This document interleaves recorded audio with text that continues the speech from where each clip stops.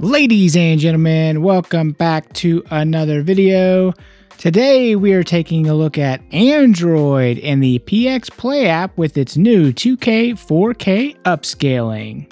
Alright, so what we're looking at here is the Legion Tab Gen 3 running Android, and we have this connected to the Legion G9 controller, which kind of gives us a really great, handheld, PC-like handheld experience here. But we're going to take a look at PXPlay. I'm going to jump right into the settings and kind of show you all of the different settings that it has to offer here. So over the standard remote play, you just get a lot more control, which I really love. So we're going to do 1080p. And then as you can see here, this is going to give us the upscaling here using FSR, which is great for this screen, which is 1600p. The bit rate, we can also control the bit rate here, and I've got mine cranked to 100,000, something else you cannot do in the regular remote play app. So that's going to be super nice. And you can just kind of see this app just has, it's loaded with lots of options for you to kind of customize your stream experience to give you the best, performance, the best image quality, smoothest frame rates, all that kind of stuff. So you have just a ton of options. And on this is an HDR display, so you do want to make sure the EVC encoder is on, HDR is on. Also in the haptic feedback section, we want to set this to rumble because this G9 controller is a USB controller. And so we want to make sure it's on rumble instead of the PS5 haptic mode, since we're not using an actual DualSense controller, which also would have to be wired to get that. And you can just see there's just a lot more options here as we kind of scroll through. And you can kind of pick and choose kind of what you do interact with on here. There's just tons of customizability. If you want to use on-screen controls, you can like customize where all the placements of all that kind of stuff goes. But let's go ahead and just jump right in here. And right away, I can tell you this is super crisp and clean. So this is awesome. So this Android tablet is 1600p. It is HDR. It does go up to 165 hertz. I actually have it set to just the standard refresh rate here of 60 hertz because that's what we're going to be utilizing here in PXPlay. So the new update for PXPlay is going to give you the 2K or 4K upscaling using FSR 1.0, just depending on the device that you are using and what it's capable of. And later in the video, if you want to see us running on an Android phone proper, I will be pulling out my personal Android phone that you can see it running on as well. And we're going to kind of look at both the same game, so you can just kind of tell the difference between, running on a tablet or running on a phone. There's really not going to be a whole lot of difference, but last time we did streaming with just the G9 controller and the Legion Tab, a lot of people wanted to see the phone as well. So we'll actually do that in the video later. And so we're jumping into Death Stranding 2 here, one of my favorite games of all time, really probably my favorite game this year. It's just an absolutely incredible game. It takes everything from the first game and just elevates it. And man, what an incredible game. I think I probably played it 115 hours or so, and I just don't get sick of Death Stranding. The gameplay loops, I love them, so highly recommend the game. So we're going to go ahead and hop off this trike here real quick, because I'm also going to show you that you can still use the touch screen because we are running Android here. And so like if we wanted to go over and add a bunch of likes to the person who helped make this road, we can just tap on the touchpad there. And you can see all these on-screen controls. You can actually totally customize them to be wherever you would like on the screen, or even just not there at all. So like if you wanted to move that left thumbstick to the bottom left and get rid of the D-pad, you can absolutely do that. So you can really get a nice, totally customizable experience, which for when you're running it on like your phone or something like that and you don't have a controller with you, that's a great way to kind of make it, the on-screen controls, a little bit more palatable. And I'll show you that again later running on my Galaxy Fold 7. And the on-screen controls aren't for me, but they do work really well, so I will definitely show you that. But yeah, so this looks super crisp. You can definitely notice a difference, from 1080p to 1600p. So if you're running like regular PlayStation Remote Play, not only are you going to notice a difference in the resolution, but also if you're on a network that can handle the higher 100,000 level bitrate, I mean, it's going to be night and day better than the standard PlayStation Remote Play app. I did check out the PlayStation Remote Play app before I started shooting this video. It does look like they've added a little bit to it. You can do HDR now on it, but you still can't control the bit rates, and you still can't do the upscaling or anything like that. But hey, from our iOS upscaling video here, we're gonna do the pier walk. I love doing the pier walk here on Final Fantasy VII Rebirth. And this looks just absolutely super crisp and clear, and it's running so smooth. Like as we like turn the camera around, man, it just buttery smooth. This app is so awesome for PlayStation Remote Play. Look at that Surf and Turf sign up there, just like super crystal clear. And being able to do this in HDR, especially with this, I mean, if you guys have a Lenovo Legion Tab Gen 3, Gen 4, Y700, whatever, that's compatible with this G9 controller, I mean, this is awesome. It gives you basically like a Legion Go type experience. And actually, I would even say maybe closer to like a Legion Go S type experience in terms of like the ergonomics, except for with an 8.8-inch screen instead of an 8.0-inch screen. Because obviously there's no detachable controller, so it's able to be, much more rounded and things like that. And I did have another viewer comment that I commented about how light it was, and they pointed out like how many total grams it is. It is not. It is still heavy, right? It's not like because it is a big screen, but compared to like the Legion Go, and especially now that I'm using the Legion Go 2, if I go grab this, just the ergonomics of it and the way that it's kind of balanced and everything, it is just way more comfortable. It feels lighter as you hold it in comparison to, say, like the Legion Go 2. I can't quite put my finger on what's wrong with the Legion Go 2. I think it might not be balanced very well. And I wonder if that kind of wedge shape that they've added to it has anything to do with it. I'm not so sure. But the more I use the Legion Go 2, I mean, the screen is obviously incredible. And I think it is the star of the show. But there are some issues adding up that I'm not super in love with, and it's kind of got me exploring my options on whether I'm going to keep that one long term or not. So if you're interested in Legion Go 2, definitely subscribe to the channel, because I will do much more content on it, and I will definitely let you know if I decide to keep it or if I decide to send it back. But hey, let's jump into one more game here on PXPlay on the Legion Tab Y700. Yeah, I wanted to kind of show off some, just like really good looking games so you can see just like how well they shine when you use this PXPlay app. I mean, it is so good. Let's go ahead and jump into the story here. So this is going to be The Last of Us Part 2. This is just like I think it's the opening sequence of the game, if I remember right. I thought I had a save later on in the game that I could jump into, but I guess maybe not.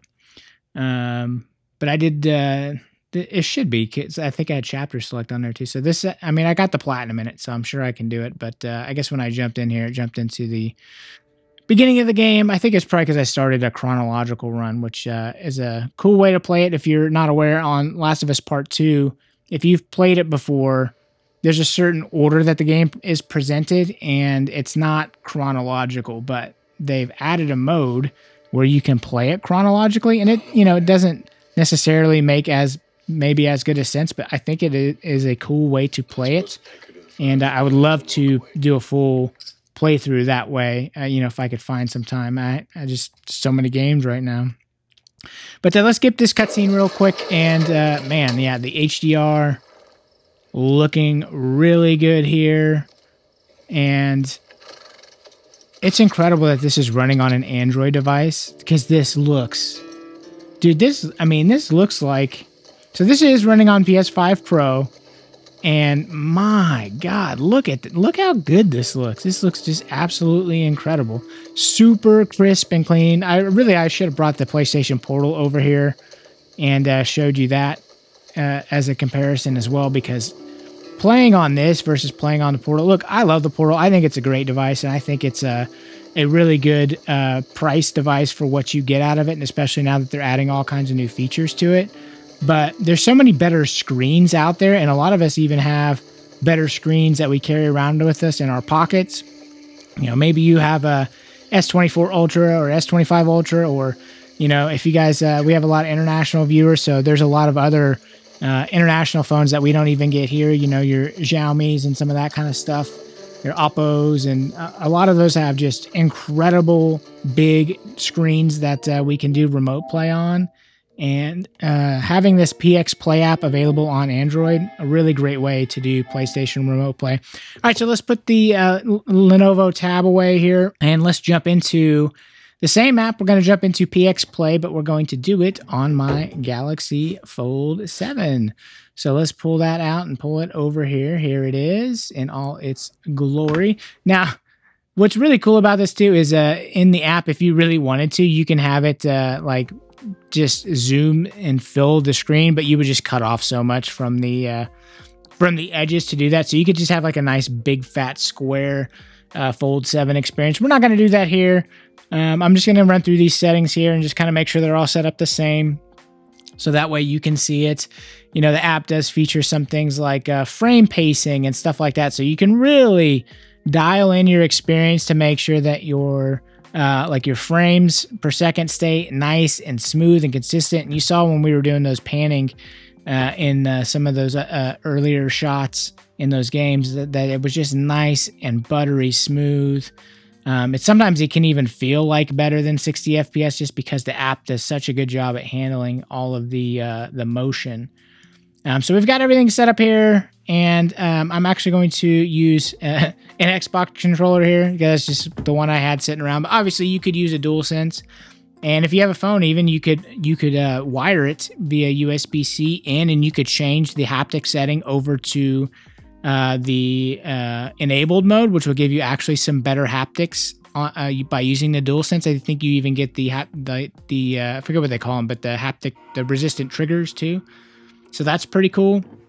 But I'm gonna boot up Death Stranding 2 here, and the thing that I immediately noticed was that, and it's cool that you can still do this with a wireless controller even on a phone. But you know, I have it set to the rumble mode, and I was just immediately getting, you know, really good vibration right out of the box here.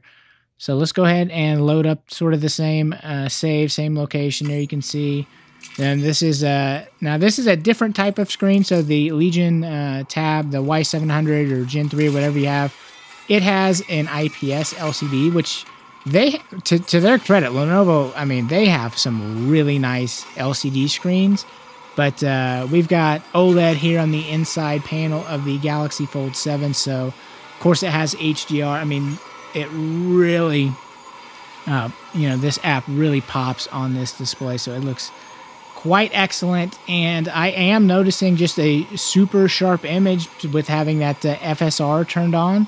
So, I mean, you're getting, I mean, it, you know, there is a little bit of latency, of course, but if you do a lot of remote play, which I do, my brain is kind of tuned to that. And the latency's, you know, it's not that much, especially when you're in your home network, which most of the time I am playing on my in-home network. So, I mean, the latency is, it's almost non-existent. It almost feels like you're playing natively on the console. It's not quite. And if you're ultra sensitive to latency, you know, yeah, you're going to notice a little bit of latency, but not any more than you would notice with the PlayStation Remote Play app or with PlayStation Portal or anything like that. It's just going to be the same there. So here we are using the on-screen controls, which I'm going to tell you, if, you know, actually having this Fold device, this might be something that I might want to use more. Because since I can kind of customize what's where, like I might move this left stick to the bottom left corner and the right stick to the bottom right corner, maybe move those buttons up a little bit, maybe move my R1, R2s down a little bit, and just kind of give me just a little bit more of a comfortable layout to play. And I could probably play that way. I'm not a touchscreen kind of guy. I've taken some crap on the channel for just not even wanting to touch my screen for the PlayStation Remote Play, like touchpad, you know, functionality. I prefer to have it like mapped to a button or something like that. So, but anyway, the Fold 7 has a big enough screen that, and a weird aspect ratio that if you can kind of tuck away some of those controls in the black areas, it might be a little bit more usable than it otherwise would be. So let's do our little pier walk here. Final Fantasy VII Rebirth. Man, I love Final Fantasy VII Rebirth. Final Fantasy VII Remake and Rebirth are just incredible games. If you thought about playing either one of these and you've been kind of holding off, you should probably, next time they're on sale or whatever you're waiting for, go ahead and pick them up, man. They are absolutely awesome.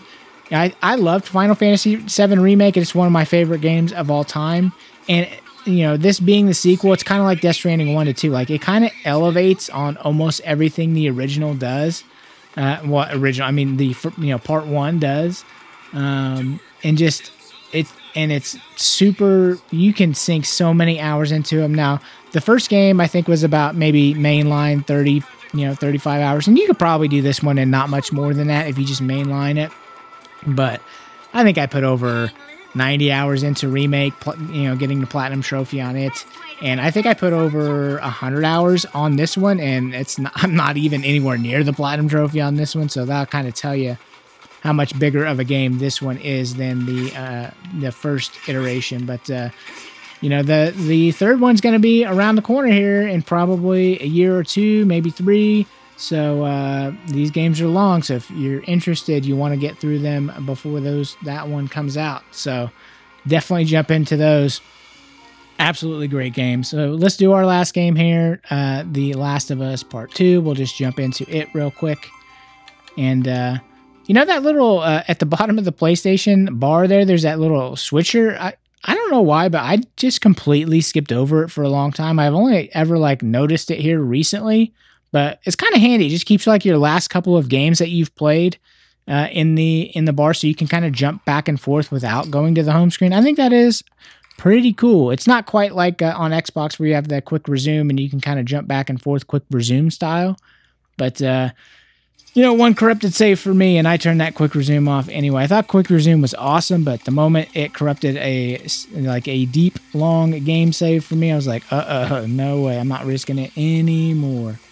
Man, this sure does look good on this Fold 7 screen. So yeah, if you guys have an Android phone, I highly recommend this PXPlay app. It's available in the Play Store if you're in the US. I'm sure, around the world, I would imagine too, different market Play Stores. But I will also drop the links to the official Reddit and also the store page where you can buy it from the developer's personal store. So no matter where you are in the world, you will be able to purchase this either from the Google Play Store directly or from the developer directly. And the price in the US when I bought it, it's actually super affordable in a Google Play Store. I think it's $6.99. If you buy it from the developer directly, it's going to be in a different currency. So whenever I went to do it that way, I think it told me it was about $8 US. So super affordable. And so if you are an Android user, I think it is well worth the price. But I really just wanted to kind of show the upscaling and how it looks and runs. And this is just an app I've used for a really long time. I've used it on a ton of different devices. I've used it on iOS. I use it all the time now on Windows. I've used it on Linux via the Steam Deck. So, I've used it on just about every different platform that it's on, and it's really great. That's how much I like it. I've bought it on every different platform. So you can buy a license for Windows and Linux, and that'll be one. You can buy a license for iOS, and it'll cover all the iOS devices. And then, of course, if you do it on Android, covers all the Android devices. So 3 different versions to choose from that all have different pricing, and some of them have different features. Like Android is just now getting the upscaling, whereas the iOS got it a little while ago. You might have seen that one on the channel. But yeah, hey, thank you guys so much for watching. I do appreciate it. Drop me a like, comment, subscribe. If you have any questions, leave those down below, and I will see you in the next one.